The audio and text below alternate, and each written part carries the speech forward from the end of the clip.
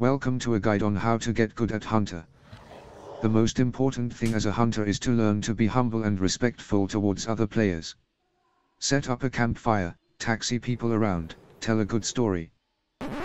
Never mind, I'm just kidding.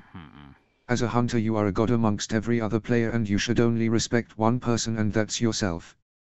I mean, come on, you shoot arrows at enemies, how awesome and deadly is that? Who else can do that? Well, I guess Guardian, Champion, Borning, but never mind. Here are a few things you need to be aware of as a hunter. When you are questing in landscape you are the alpha. You kill anything before it can touch you. Don't be afraid to brag about this. When you are grouping with others it's important to remember that you are the best DPS in there. You could outpass anyone even in yellow line. You may point this out to everyone. They will like you more after. If you get the highest pass, always remember to post it and be smug. Real smug. Rub it in their lesser damage faces. You are the best. Although it is rare, sometimes someone will have a higher pass than you, but fear not, there is an easy solution. Just tell them your combat analysis bugged out and lie about your pass. They will believe you and accept you as superior. Sometimes you may accidentally pull a group of mobs. Remember to never accept the blame and preferably try to blame a Rooney keeper. Sometimes fellowship members will ask you to port them somewhere. The best way to deal with this is to accept their request, start porting, and drop fellowship just before the port.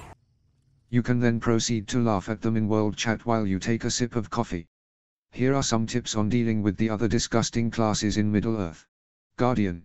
If you come across a Guardian on landscape, the best course of action is to hide behind a bush and laugh at the poor soul as he tries to kill something.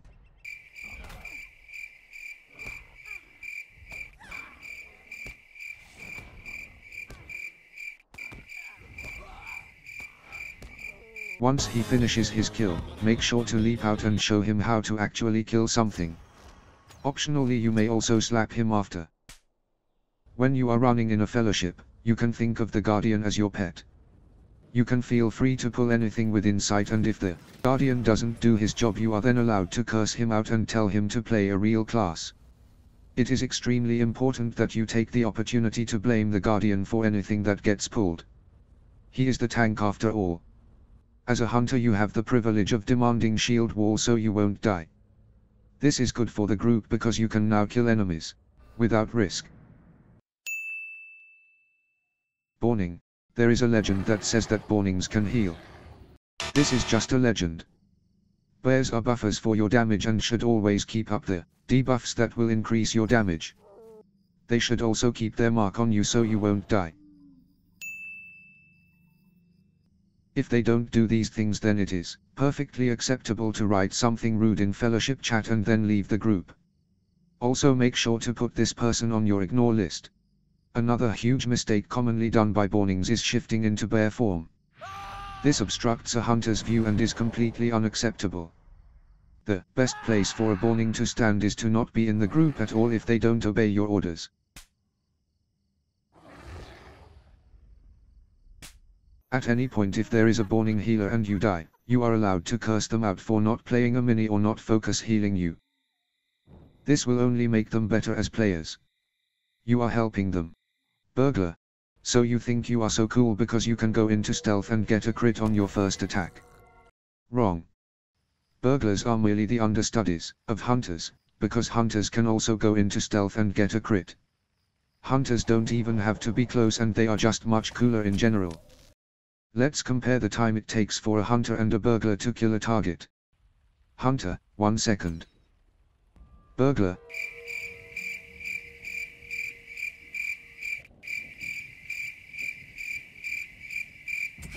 "10 seconds. Hunters are simply greater beings. It is perfectly acceptable to ask a burglar to use his throw a weak silly knife skill and then laugh out loud when you see it. You should also call him a wannabe ranged class and an obsolete human being. He will appreciate this. If you ever see disables on a target you are allowed to ask the leader of the group to dismiss this burglar. There should always only be enrages on the target to increase the damage you deal. It is only logical. If a burglar uses counter defense, then your course of action should be to convince them to jump off of Miner's Tirith using safe 4. Make sure they believe that they will survive. Then proceed to grab some popcorn and watch the spectacle. Captain. Captains are leaders of men. They inspire everyone around them to thrive. Wrong. A captain only has one purpose. They exist solely to give you Blade Brother and use Oathbreakers when you use Burn Hot. Anything else is considered desertion of your country. Some captains are capable of outputting some decent damage themselves. This is wrong. They should only be using skills that will increase your damage and then wait for those skills to come off cooldown. If you ever see a captain prioritize revealing mark for those really strong heals, then you can announce over microphone that we might as well kick the healer then. A captain should always use telling mark to increase your damage. If a captain dies, he should have a do not fall because his main purpose is to put telling mark on the target and he needs to get up fast to serve you. A red captain should have at least 500,000 morale, because his only goal in this game is to serve you and he has to be alive to do this. If he has anywhere less than 400,000 morale, then you are allowed to hack his account and delete said captain. Champions. Now you may have heard a legend about a class called champion. The words sheeing may have been uttered. This is a myth and this class does not exist. If by accident you happen to get a champion in your group, make sure to spam in fellowship chat for him to use rend. This will increase your damage. He will laugh and appreciate it and accept you as his best friend. Another good practice when forming a group is to advertise that you need melee DPS. If a champion sends you a tell, you can simply reply that you meant a burglar. This will cause him to agree with you and ask for advice on how to improve as a person. Hunter. If you ever come across another hunter player, then you should try to give them lots of advice for them to improve. A good example is to tell them to always use light oils no matter what. Another good one is to practice yellow line as their main line. Also make sure to tell them to make a swap out bow for distracting shot resistance penetration and also explosive arrow damage. They will love you for this. If you come across a hunter who does not use a swap out bow of any kind, you may tell them to swap classes. Lawmaster. Lawmasters are your friends. They will give you stun immunity so you don't get stunned and then you can unleash your godly damage without any distractions. They also have a skill called Airlaw and this should be used solely for you. If a Lawmaster fails at this job, then you are allowed to call him bad. A Lawmaster can also buff your damage using their funny skills. If they bring out their swamp monster, they can increase your critical chance. Using fire oils will also increase your damage if a Lawmaster is present. It will however also increase those nasty Rune Keeper's damage too. So optionally you can send a tell to a Lawmaster not to use fire damage buffs, as this will make your damage higher than a Rune Keeper and this is good for everyone. Minstrel. As a hunter you should not care at all for the minstrel. Their main role is to keep anthems up for you and especially the anthem of war. This increases your damage and makes you happy. If a minstrel is not keeping anthems up for you, then you should God help us all replace the minstrel with a Borning. A minstrel can also play Song of Aid in the middle of the fight so you can use focus in combat. If they are doing this, then they are playing a minstrel correctly. If they are not doing this, then they should just make a healing captain instead, because they are useless. If you die, then you should not blame the minstrel directly, but instead announce in voice that maybe we should get a healer, as it would make the fight easier. The minstrel will appreciate this and will try harder the next time. He will also thank you after. Rune Keeper. Rune Keepers think they are as good as hunters for dealing damage. They are a silly excuse of a class.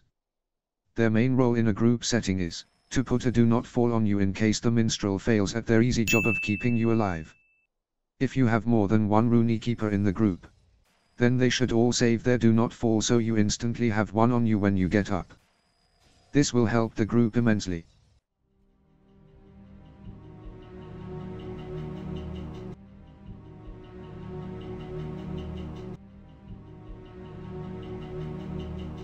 Okay, I think I see him.